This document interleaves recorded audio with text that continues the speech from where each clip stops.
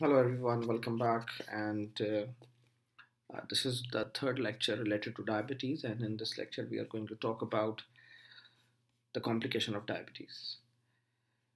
So, to start with, diabetes complications can be divided into two main categories. One is called as acute complications, okay, and the other one is long-term or chronic complications. Okay, so acute complication basically occurs, mm, due to if, for example, there is too much increased or decreased level of glucose for a short period of time.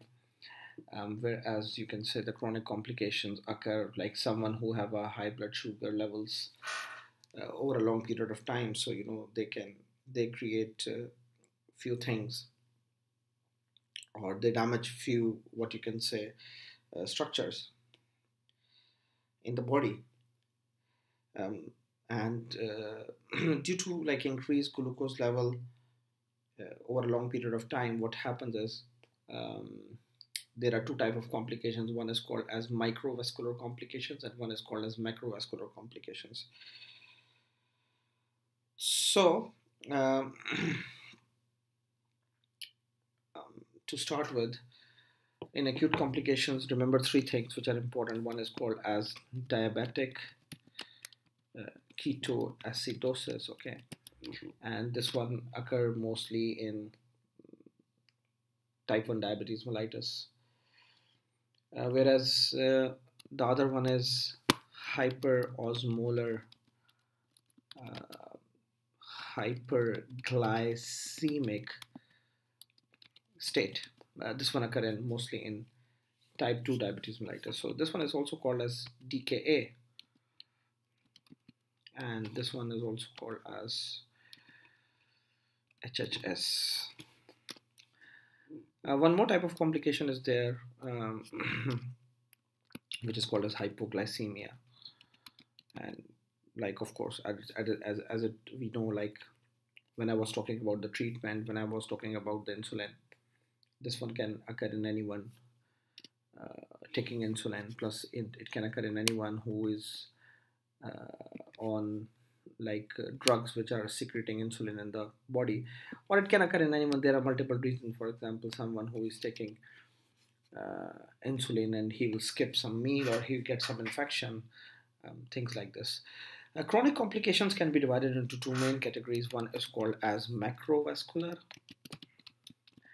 and vascular, and one is called as microvascular. And the other ones you can say, which can be categorized simply under the heading of miscellaneous, or you can say other complications, okay. Now, for example, like, all the organs which have like microvessels, for example, the retina, the kidneys, okay, so it can affect those organs. And the nerves which are supplied by very small size of vessels or arterioles, so they can lead to microvascular complication. For example, I will write down here. It is going to like retina, kidney, and nerves, peripheral nerves, okay. Macrovascular, of course, like is such kind of complications in which like the major vessels or the organs which are supplied by big vessels, they are affected. For example, it can lead to coronary artery diseases, cerebrovascular accidents like stroke, or peripheral artery diseases. Okay, we will discuss them in more detail now. So I will start with acute complications. Okay, and in that one, see, like these are two things, two tables which are given. See, in this one there is decreased amount of insulin. So of course, like this one is talking about hyperosmolar hyperglycemic state, and this one there is lack of insulin, which means it is diabetic ketoacidosis. So what happens, like whenever there is lack of insulin, you can see that there will be breakdown of fat in the cells, there will be breakdown of glycogen to glucose, like simply all the functions which insulins perform, like opposite is happening.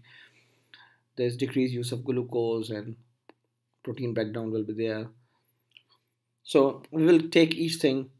See, when the fatty breakdown of fats will occur, there will be free fatty acids, there will be formation of ketone bodies, and ketones will start appearing in the urine and in the blood, and ketones will cause acidosis. On the other hand, see, when there will be more glucose in the body, there will be hyperglycemia. The body will start throwing, the kidneys will start throwing the glucose outside, osmotic diuresis. And when the kidneys will keep on throwing glucose out from the body in the form of urine, so it have to throw water also, which will lead to dehydration. When there will be dehydration, there will be like less water in the blood, so simply the concentration of the blood will become more concentrated. The osmolality of the blood will increase, so as hyperosmolality and hemoconstriction of the blood, which again will lead to acidosis. It will also create a lot of electrolyte imbalance. Same thing here, protein breakdown, there will be formation of new glucose, the blood urea nitrogen will be increased, as well as there will be hyperglycemia. So like this is what happens in, you can say, diabetic ketoacidosis. Okay, so diabetic ketoacidosis, there are slides, definitions, okay, epidemiology and pathophysiology and like all these things, the same thing which I talk about. Clinical features are written over here. But you can see over here, there will be lack of insulin, GI upset, any illness, onset slow 4 to 8 hours, and the person, because there will be acetone in the urine and acetone in the blood, so when you will smell their breath, their breath will smell like acetone, okay, like ketone bodies. So juicy fruit gum type of smell will come.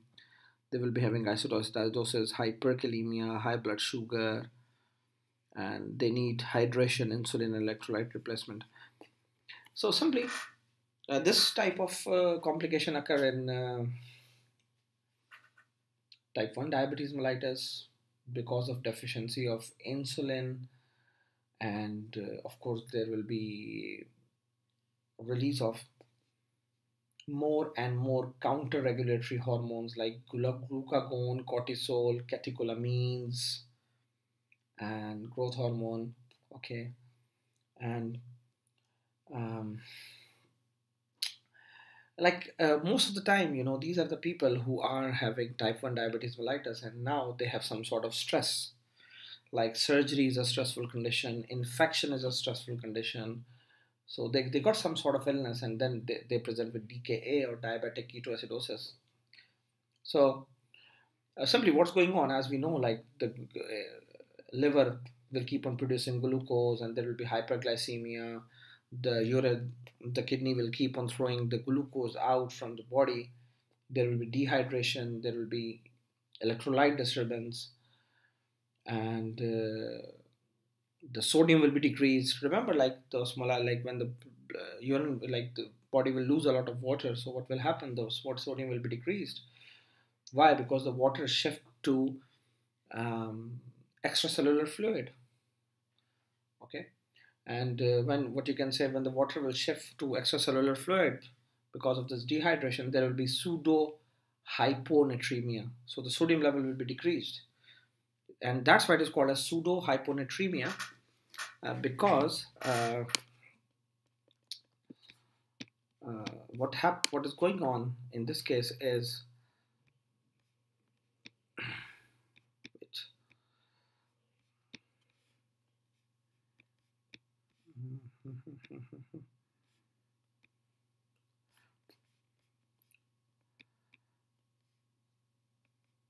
okay.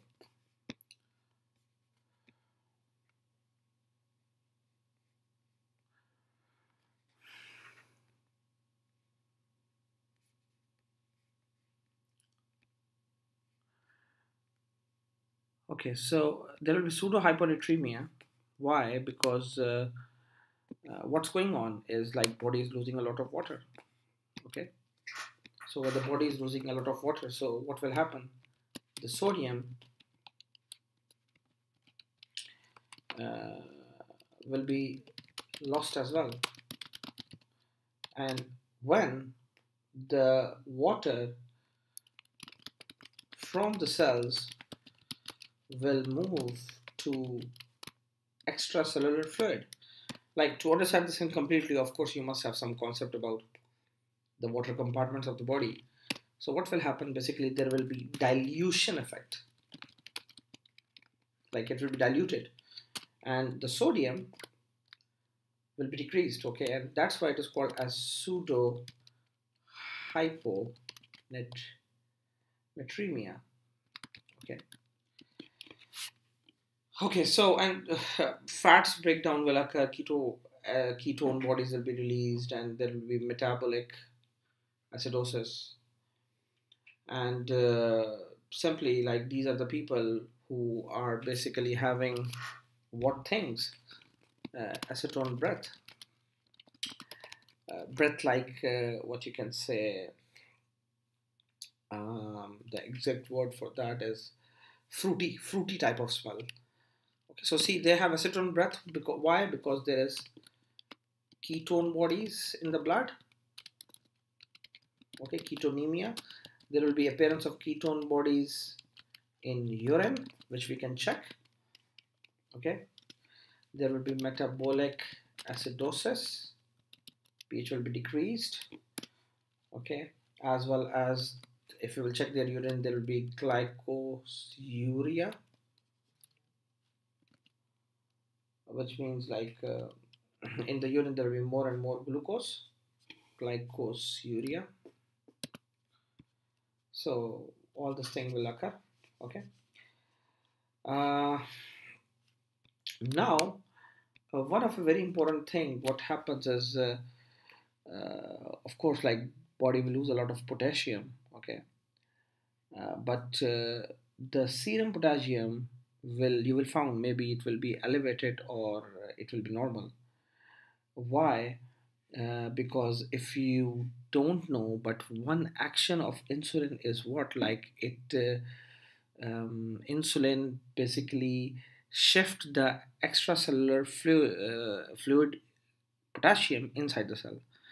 That's the reason, whenever someone have hyperkalemia and he come in emergency, one of the thing which we do is we give them insulin. So what insulin do? It shifts the ECF uh, potassium into the cells. So now, what's going on? There is no insulin. So simply the potassium which is in the ECF will not shift inside the cell. So that's why what we will found, the overall picture will be what, like either the potassium uh, will be normal or it will be elevated. Okay, now this is very important point, guys. Why? Because why it is important point? Because once we will start treating this condition, what we have to give them, we give the patients insulin, and when we give the patients insulin, what insulin do? It decrease the glucose level, but also it increase the shift of potassium from ECF to uh, ICF, intracellular fluid. Okay, so this thing is important to understand here. So simply, these are the patients, they have the same symptoms like polyuria, polydipsia, polyphagia, but what happened, and now see, they have dehydration also. Okay, and when they have dehydration, what occurs is they get hypotensive. Like, one thing is called as a orthostatic hypotension, like when the person will stand up from the laying down position, so their blood pressure drops. So they have the same thing. Of course, like the precipitating factor for this DKA is some sort of trauma or stress, like infection or surgery or omission of medication. For example, they are not taking insulin, so they will be fatigued or malaise. They'll be having weight loss because they lose a lot of water. polyuria, polydipsia, nausea, vomiting, abdominal distension can be there. When you will examine them, you will find that they are confused, they have hypotension. Guys, hyperkalemia can lead to arrhythmias, a very important point. Maybe you will find them in severe dehydration. Their breath smells like acetone, and when you will check their urine, you will find glycosuria and ketonuria. Basically, why it is this thing is written over here, because it's like in the GP clinic we have like urine dipstick. So basically, this is an office test, like urine dipstick. You can perform in the office. Okay, so on that one you can find like they have ketonuria as well as glycosuria. So this is the presentation of these patients, and uh, this is the role of insulin. Again, like it increases the glucose uptake in the muscles. Liver start forming what you can say glycogen and increase glucose uptake in the fat cells, which will cause lipogenesis. Okay. So in investigations, what we have to do in these patients, of course, we do a number of investigations. Of course, we have to check the blood glucose level. Okay, blood sugar levels. It should come here. It should come on the first thing. Should be blood glucose levels. Okay, so we check the blood glucose levels. Of course, we do check the okay, the blood sugar levels sometimes can be very, very, very high, like from 11 to 55 millimole per liter. Okay, sometimes it comes back very, very, very high. So we can do electrolytes. What you will find in the electrolytes, sodium will be decreased. Okay, sodium will be less. Okay, and of course due to hyperglycemia, I already told you why. And potassium may like maybe it's like potassium maybe normal or maybe raised. Okay, so like this way we will found this thing. Of course, like we do the blood urea nitrogen, they will be raised as well. So we will check the blood urea levels. Okay, in the urine you will find that there will be like ketones, there will be glucose, and sorry, one of the thing, because one investigation which is I don't know, like written over here. Let me see. No, it's not written here.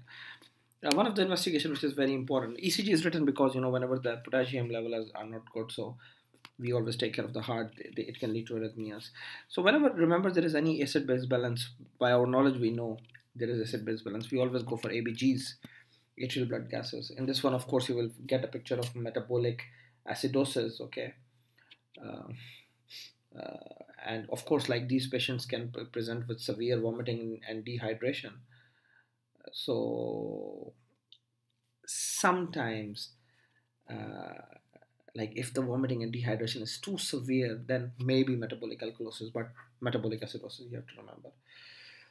So what is the treatment? Okay, treatment is simply, guys, I'm going to remove this all, of course, like just tell you a short way of treatment, how to remember, very short way of treatment. See, of course, like because they come in emergencies. Okay, so in emergencies, and sometimes they're confused, sometimes they're in coma. So ABC, we will follow the same thing, airway, breathing, circulation, and we will take investigations as soon as possible. We will start making the diagnosis. So they are dehydrated, so of course fluid resuscitation. So of course normal saline or saline is the best fluid. Okay, so we give 1 liter stat, or you can say 1 liter per hour. Okay,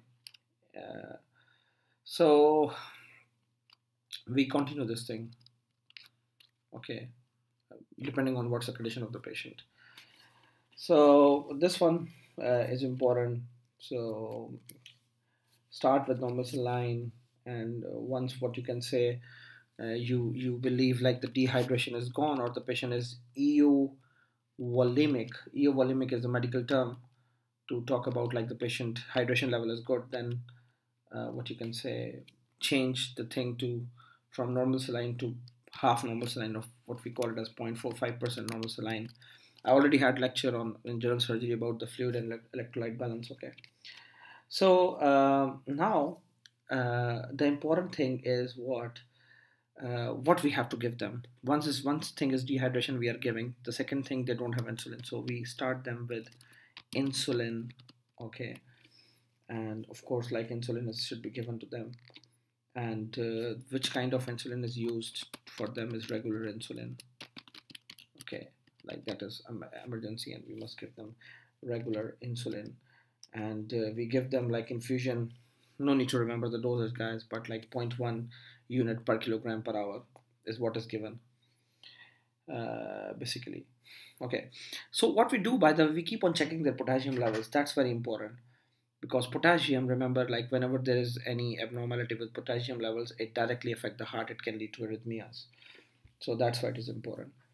So once like when the blood sugar levels are coming towards normal, guideline says like you don't have to bring the blood glucose level directly into the ideal limits, but you have to maintain it between somewhere between 12 to 14 millimole per liter. Okay, so once like the blood sugar levels come back between 12 to 14 millimole of liter, what we do, we basically change the fluid to dextrose 5 water. Okay, so insulin therapy is given, hydration therapy is given, and once, like for example, if the when we give insulin, so the potassium, it shift inside the cell, so sometimes we have to give them uh, pot, potassium replacement.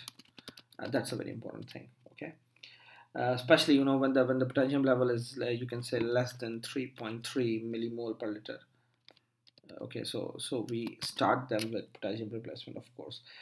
Yeah, so potassium comes in an injection form, like in small vials, and one vial is like around 20 to 40 milliequivalent per liter. So what we do, we put them in the same infusion which is already running. Okay, you must remember what is the normal value of potassium, what is the normal value of sodium. For example, the normal value of potassium is from 3.5 to 5 millimole per liter.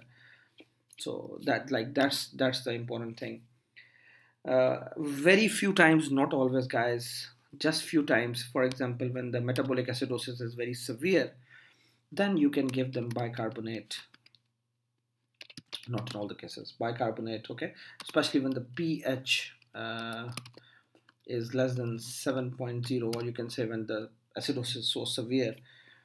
Okay, or like in comatose patients, we can give them this bicarbonate ions as well.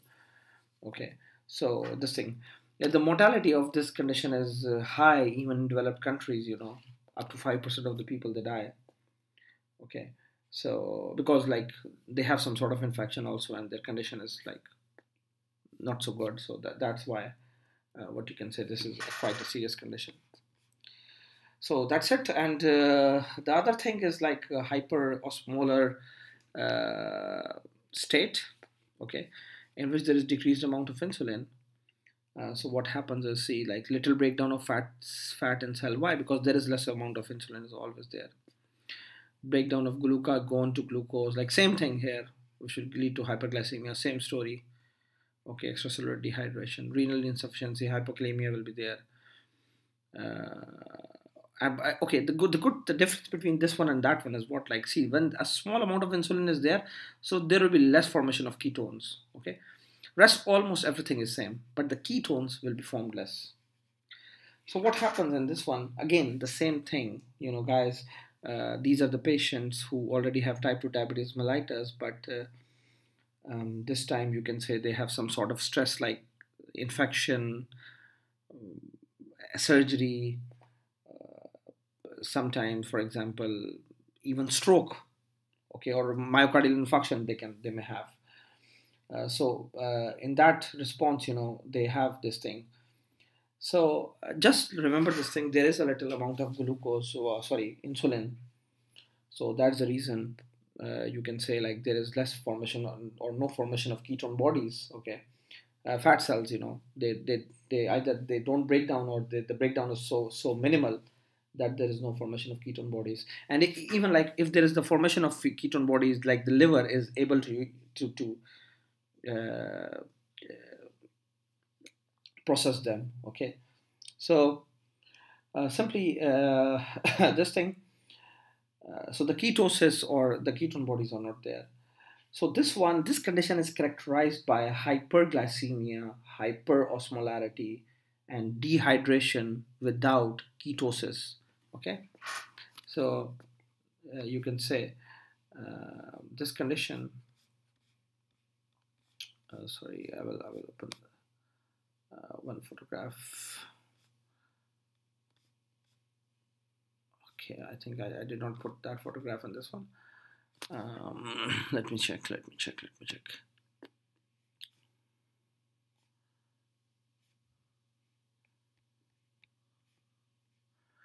Okay.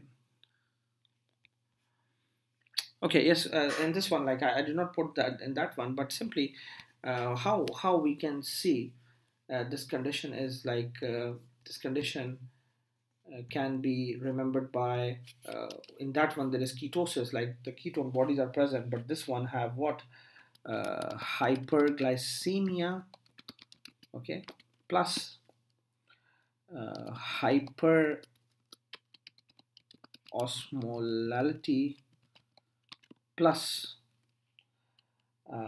what they don't have is, okay, yes, of course they do have dehydration, but no ketosis. The ketone bodies are not present, so it means like their breath will not smell like acetone simply. Okay, but the thing is in this one that dehydration is more severe than DKA. They need a lot of fluid, okay, as compared to DKA. Okay, so this thing is important. And like this condition is more common in like type 2 diabetes mellitus, is more common in adult patients, and many of the adults, they already have a lot of heart conditions or heart failure, things like this. So we must be very careful, because when we have to give them fluids, we give them a lot of fluids. Okay, so that's the reason, like they can go into any other thing simply. Their heart failure can be um, exacerbated simply. So that's the point. So this one also have an insidious onset. They have the same symptoms like polyuria, polydipsia. They feel weak. Okay, and you will found that like most of these people, they will be severely dehydrated. They are elder people, so maybe you will find them completely lethargic or confused, or maybe in coma, because the serum osmolality is so high, the blood is so much concentrated that you can find these patients in this condition. So investigations will somehow remain same. Blood glucose, sugar levels should again come on the top, of course. Okay, this one should come on the top. And uh, blood sugar level in these patients, guys, can be high,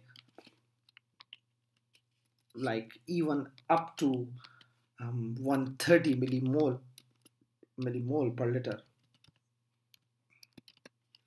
So this condition can be so severe. So rest all the stories are same. There is no difference at all. Okay, but when you will check the ketone bodies, of course you will not find anything in this one. Okay, in these patients. So this thing is important. And when you will check the urine, of course you will find the glucose in this one. You will check the electrolytes, urea, creatinine, sepsis workup, just to find out what is the cause of that thing. Plasma osmolarity very important, plasma pH very important, ECG, chest X-ray, and D-dimer test, just to check like what is the thing which basically started this condition. So this thing, and now the treatment is very similar to DKA. Okay, and what we have to do is we have to rehydrate them. And again, same thing, normal saline is the best one. You will start with ABC. Okay, you will, of course, like in emergency, you will start with ABC. You will see either the patient have any loss of consciousness. You will start with 1 liter of normal saline per hour, okay, and keep on checking the electrolyte levels. What is the condition of sodium and potassium, okay, and when the sodium levels are at the good range, okay, then you have to move again to half normal saline, or what I'm saying, like 0.45% normal saline.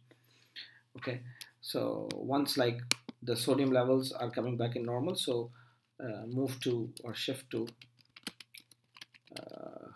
half normal saline, okay, or 0.5% normal saline, simply. So this thing, and once you know, like the blood glucose level is coming back towards normal, like between 12 to 14 millimole per liter, so move to dextrose 5 water, okay. Like dextrose 5 water is simply the water which have glucose in that. Rest everything is same, guys. There is nothing, no difference. If like potassium level is going down, replace the potassium, same guidelines, okay. Search the factor which is the precipitating factor, treat that. Insulin we give in the same way, okay. It is written over here, hourly soluble insulin 4 to 6 units after stat 10 units IV. The best way to remember this thing is, again, I'm telling you, though there is no need to remember the units because no one asks like at this stage, so it is like 0.1 units per kilogram per hour of infusion, and they keep on checking hourly glucose levels, okay, just to check like either they have to increase or decrease what you can say, the glucose, the insulin requirement.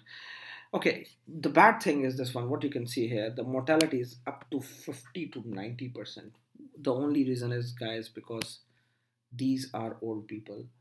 They have many underlying problems, so that's why many of them they die because of this thing. That's the important thing. The third condition, or the third acute condition, is called as hypoglycemia. And hypoglycemia is, guys, so easy. Like what is hypoglycemia? Wait, let me open. Okay, so as the name shows, what is hypoglycemia? When the glucose level in the blood will be down, okay, we call this condition as hypoglycemia. So like don't remember this value, I will give you a new value. Basically, hypoglycemia is defined as when the blood glucose level is less than 4 millimole per liter. Okay, remember this thing, which is 72 milligram per deciliter. Okay, so there are many causes of hypoglycemia. For example, it is very common, of course, in diabetes mellitus who are taking insulin, or especially, you remember, sulfonylureas, okay, or any other drug which is basically increasing the release of insulin. Refer to the previous lecture. So many people, for example, who don't have diabetes mellitus, then of course we have to search the cause. For example, maybe it's a glucagonoma, like there is a tumor, what you can say, which is releasing too much insulin, okay. So or you can say there can be a tumor which is for example releasing epinephrine, okay. Most of these people, by the way, which you will found is the people who are on insulin, and you will found like they skip the meal, especially, okay, after taking what you can say insulin.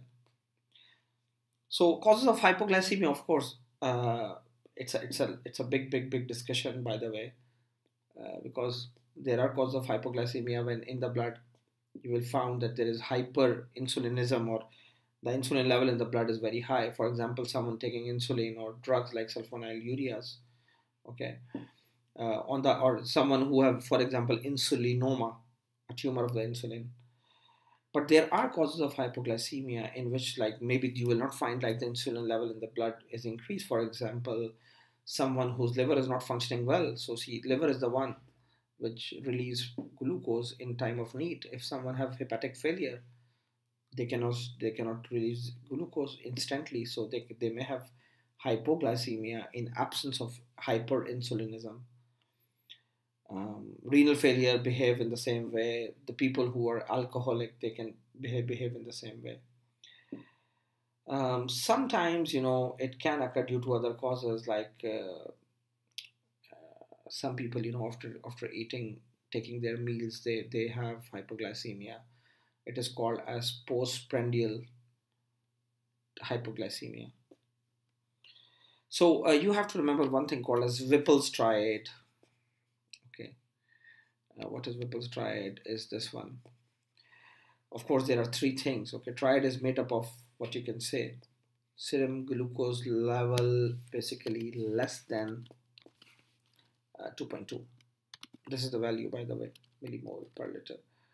By the way, like for Whipple's triad, okay, hypoglycemia is considered what I already told you, when the blood glucose level will go down.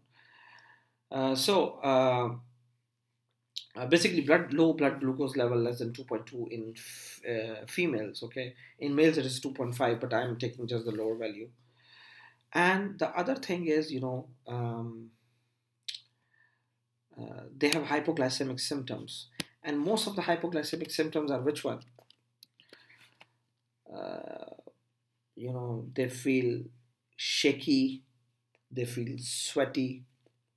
Why they feel sweaty is because the autonomic nervous system, it quickly activate, and it release a lot of flight and fight hormones like epinephrine, which give you palpitations, we give you sweating, we give you tremors, or you become shaky, which give you tachycardia. Okay, and like the person, when you will see them, it will seem like they are in anxiety. Okay, so most of the hypoglycemic symptoms are basically neurological symptoms. Okay, I would say they are neurological symptoms because see, tremors or in anxiety or sweaty or all those things, they are. And what happened, by the way, after that, they feel dizzy, and they had headaches. Sometimes, they have problem with the visions. They when you will talk to them, they will be confused, and of course they can go into coma. So one is hypoglycemic symptoms, second, like a proven low blood sugar level, and the third thing, when you will give them glucose, their symptoms are reversed. Okay, so this is called as the Whipple's triad. So these are you can say the Whipple triad, and by this way, you can simply remember the clinical features. See, adrenergic symptoms, palpitations are there, tremors are there, sweating is there, anxiety is there, okay, tachycardia is there.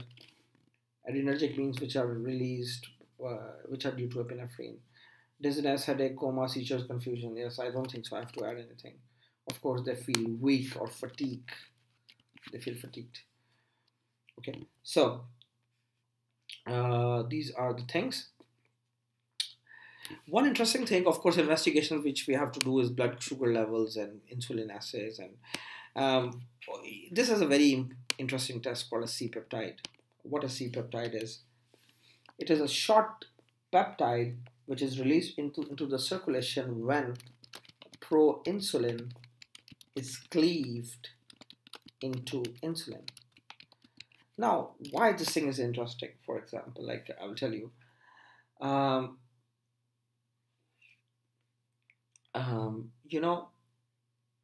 There are things like this. For example, someone, okay, I will tell you a very good medical usage. I was taking you towards some more legal type of thing.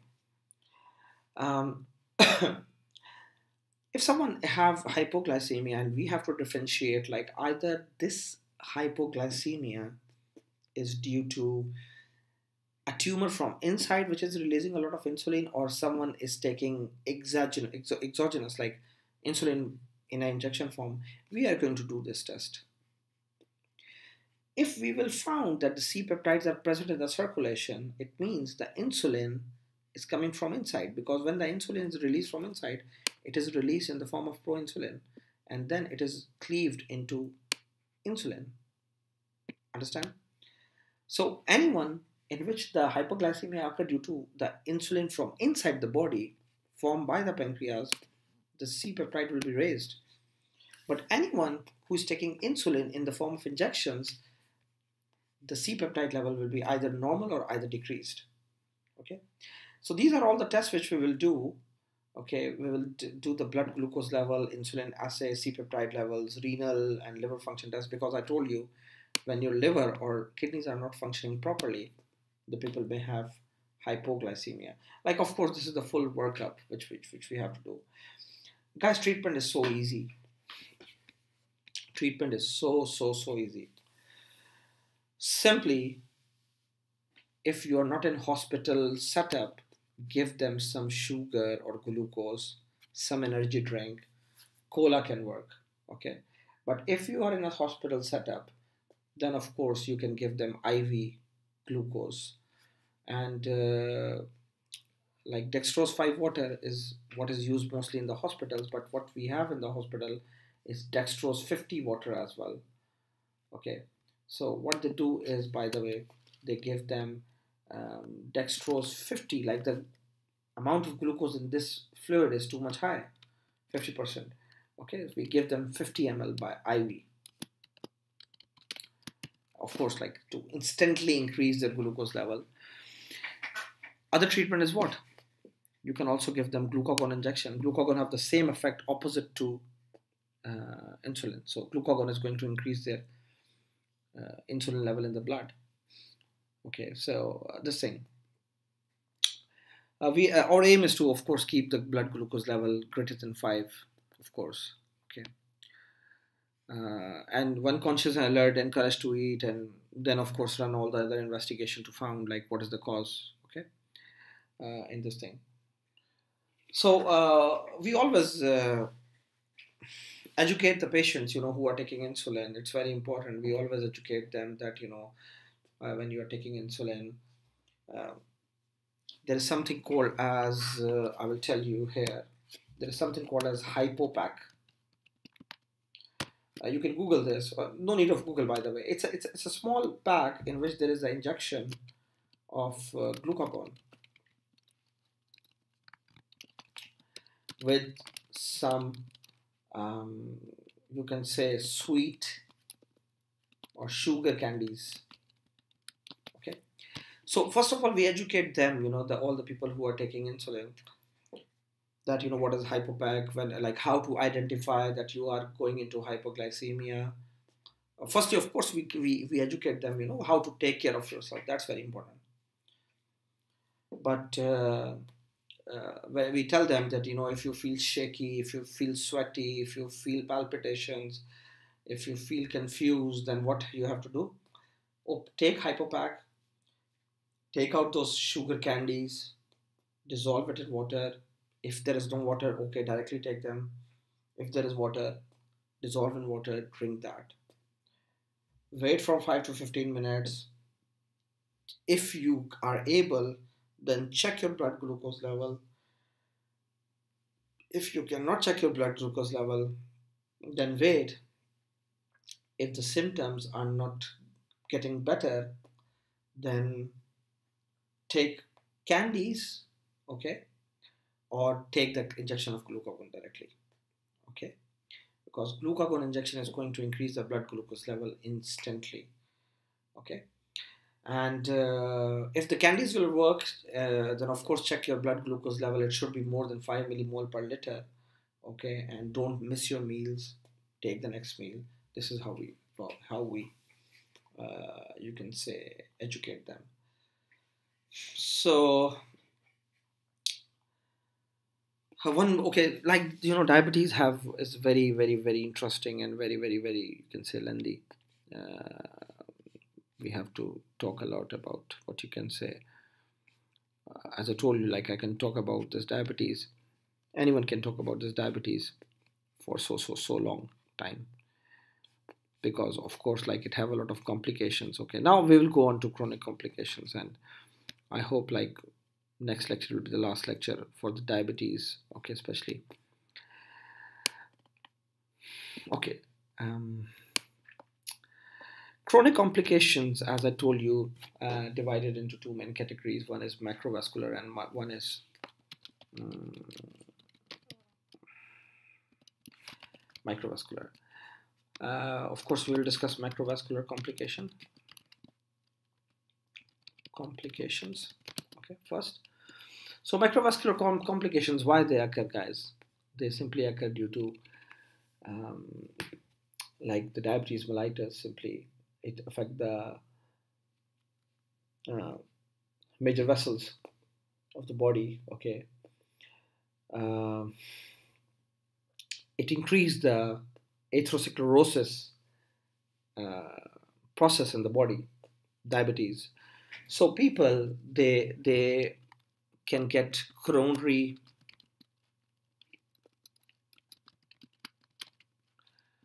artery diseases, MI. Okay. So anyone who have diabetes mellitus, the risk of myocardial infarction is 3 to 5 times higher, okay, than the general population or the population who don't have diabetes. Okay. And it is one of the leading cause of death, in the people, especially who have type 2 diabetes mellitus. And that's why it's important, and we keep on asking them that, always follow up with especially the cardiologist, okay, just to check like your risk. And what they do is, by the way, they have some charts for who, like they assess your risk, like depending like if there is any diseases in your family, either you're a smoker, what's your age, how much is your lipid level, and either do you have diabetes or not, and either you're a male or female. So you can see that risk assessment chart on Google.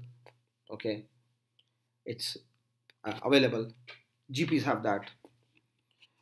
Ischemic stroke. Okay, so again, 2.5 times higher risk. 2.5 times higher risk, guys, than the general population of ischemic stroke, and with anyone who have diabetes. And again, we keep on educating them how to deal with this thing. HbA1c level, we keep on checking them just like to see either it is causing anything or not. And the last thing is, I told you, is peripheral arterial diseases, peripheral arterial diseases. Okay. Now, what is this one? Of course, like the peripheral arteries, they get affected, and what happens is there is something called as claudication. In surgery, you would know like you can say there is blockage, atherosclerosis in the peripheral arteries, and the blood supply to your limbs is not as good as in the normal people. And these are the people who, when they have low blood supply in the lower limbs, especially whenever they try to walk, they feel pain. And due to that, they develop like less blood supply in the feet, toes especially, they can get ulcers. Okay, ulcers in toes, which can lead to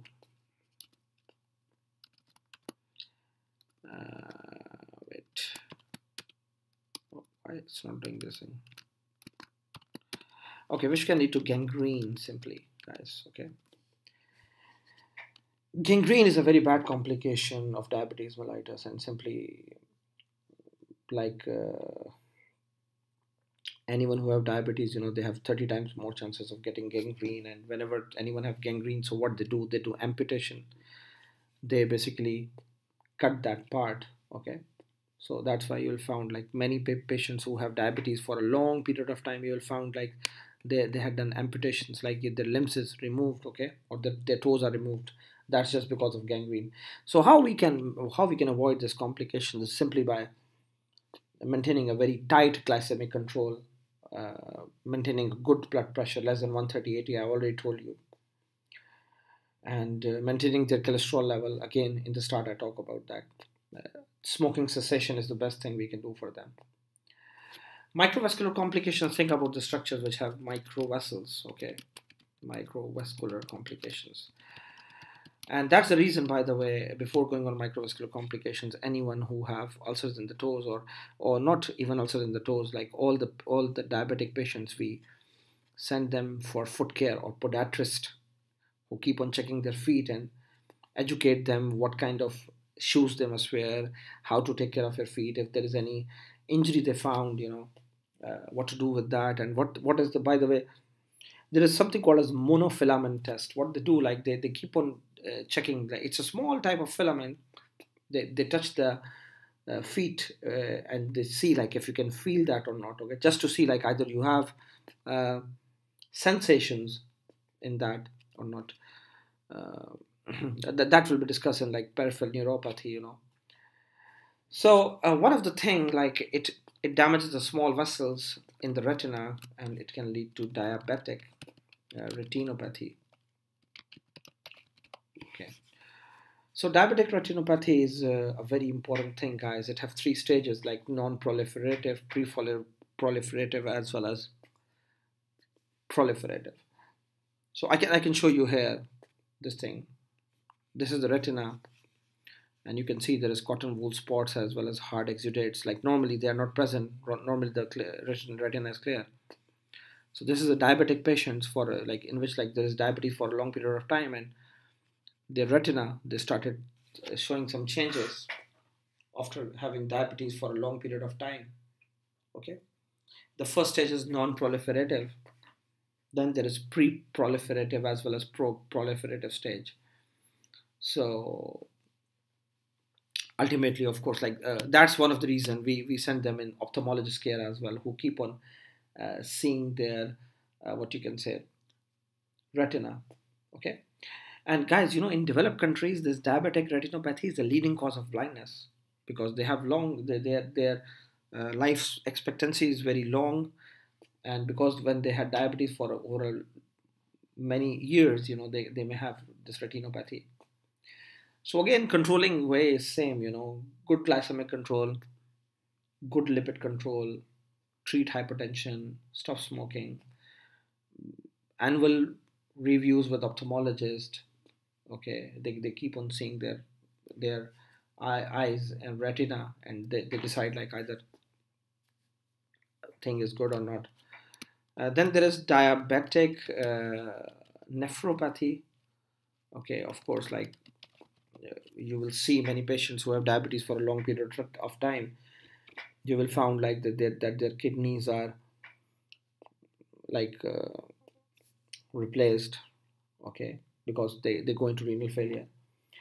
And again, it's a very common cause of renal failure in developed countries, especially. Okay, and around 40% of patients who have type 1 diabetes mellitus, or 20% of patients who have type 2 diabetes mellitus will go into renal failure. So more common in type 1 diabetes mellitus patients. It takes around 5 to 10 years of like they will go into renal failure. Okay. So what we do, by the way, like remember, like to check your kidney function test, the best test is to keep on checking their creatinine. Okay. Or renal function test. So we keep on checking their creatinine as well as albumin to creatinine ratio, ACR. In this one way, we check like either there is albumin coming in the urine or not, because when the albumin started appearing in the urine, what it means, like there is albumin urea, like the kidneys, they cannot control the leakage of proteins, or the kidneys is damaged. So the treatment will stay same. Especially just one more thing I will add over here.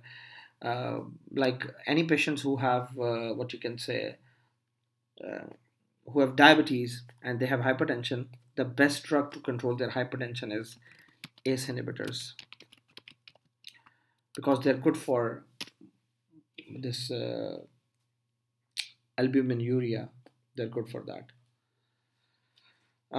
One more thing is called as diabetic neuropathy. Okay, neuropathy. So what is this diabetic neuropathy? Simply all the nerves which are supplying our body, they get their blood supply through very small vessels. Okay, and of course, like the nerves are those which are supplying sensations to us and the motor activity to us, and also the autonomic function. So of course, like the exact you can say mechanism is not known, but what is believed is like when the glucose level is more, so there is a lot of osmotic toxicity. There is increased formation of sorbitol and things like this, and that's why it damages what you can say uh, the nerves. Okay, so and to check this thing, by the way, I was talking about this monofilament test. Okay, we do monofilament test, or we can take a tuning fork and we can see like either the patient can feel the vibration in their limbs or not, mostly in the lower limbs, because lower limbs are the one which are uh, affected first. So when the nerves are damaged, so what will happen? Nerves are those which are supplying us the sensations of touch, of temperature, of vibration, of all these things. So uh, diabetic patients, they complain of tingling sensations, burning sensations, okay, in the feet especially, or itching sensations in the feet. Okay, that is like the sensory part. Okay, the motor part is not much damaged. Mostly, it is a sensory part which is damaged. So, any diabetic patient who is complaining this thing, always think about peripheral neuropathy. Okay, that's a very important part. And once the autonomic nerves are also involved, so these are the people who have hypotensions. Okay, sometimes they go into tachycardia as well. Okay, because like their nerves are damaged, and like chronically erectile dysfunction, erectile dysfunction can occur. Many other things can occur, guys, as well. Okay. Uh, in males, erectile dysfunction is very important. Gastroparesis can occur. Like, what is gastroparesis?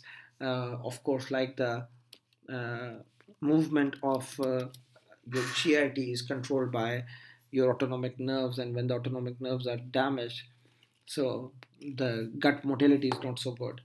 So this thing can occur as well. So simply, like just to check these things, we keep on doing screening of the diabetic patients.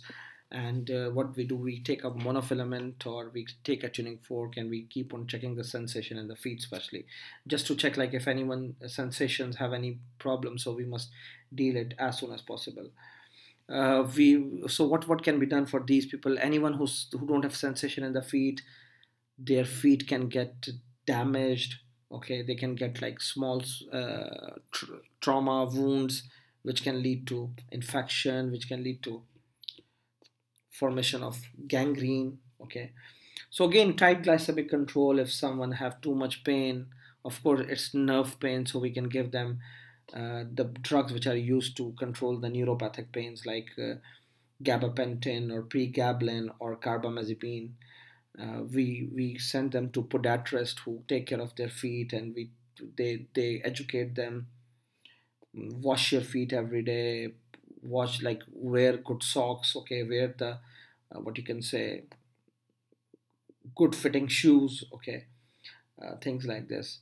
So that's of course like how we deal with them. The last part of the lecture related to diabetes is other complications. Other complications which diabetic people may have. Okay. So in other complications, diabetic people, guys, they get too much.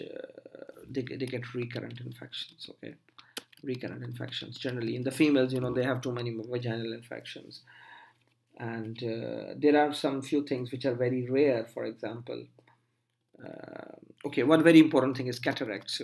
Cataracts. So what happened, like,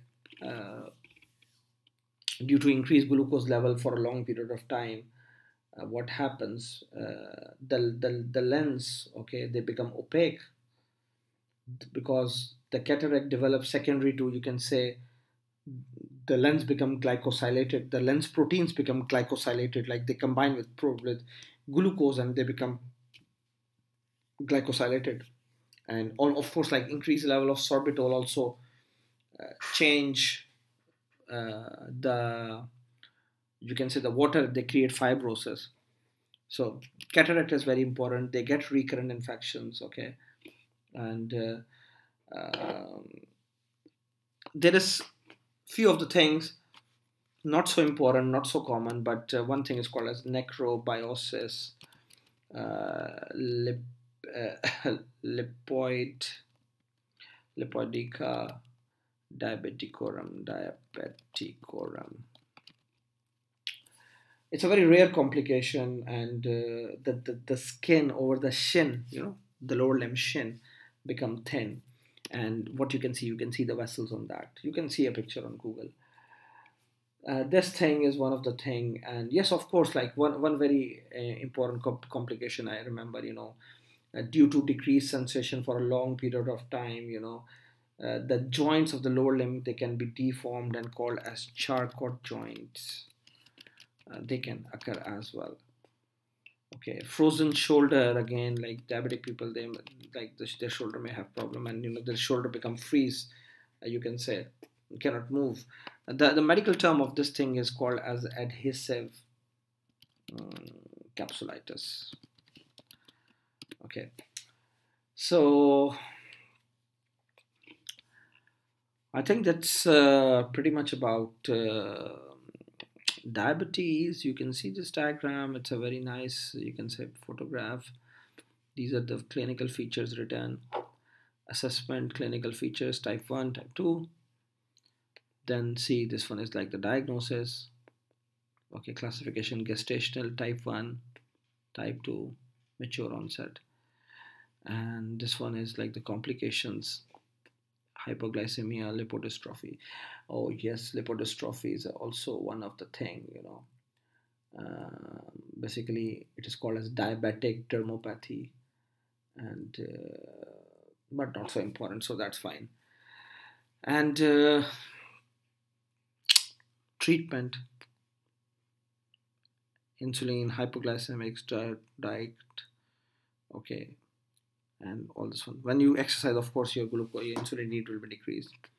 This is all the things which I was discussing just now. So anyhow, thank you guys. If you have any question, you can ask me, and I will answer that. Bye.